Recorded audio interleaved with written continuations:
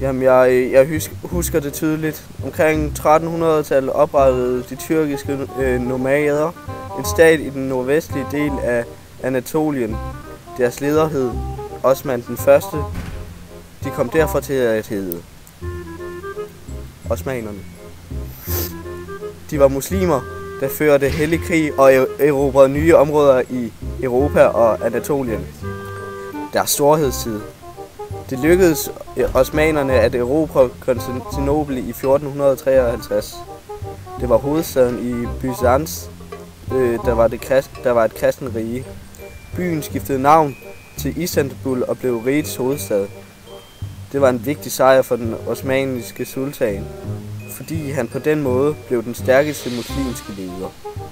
Men i 1500-tallet var riget en stærk militærmagt, men i 1683 led hæren et alvorligt nederlag, da den belejrede Wien. De europæiske lande kunne ånde lettet op, da riget mistede en tredjedel af dets europæiske landområder i 1699 til blandt andet Rusland.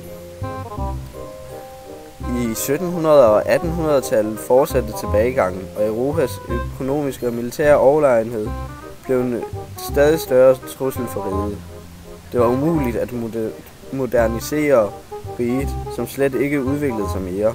I Europa kaldte man derfor Osmanerriget for Europas syge mænd. Så begynder vi os de senere tider for opløsningen. Det skete, da de yngre officerer kaldte sig for ungtyrkerne. De tog magten i riget fra 1908 til 1918. De var allieret med tyskerne under 1. verdenskrig, men Tysklands nederlag betød, at Osmanerriget blev opløst. Tyrkiet opstår, da Mustafa Kemal forhindrede, at Osmanerriget blev fuldstændig opløst. Han blev præsident for Republikken Tyrkiet i 1923. Han ville modernisere landet efter vesteuropæisk forbillede. Fra 1934 blev han kaldt for Atatürk. Det betyder tyrkernes fader.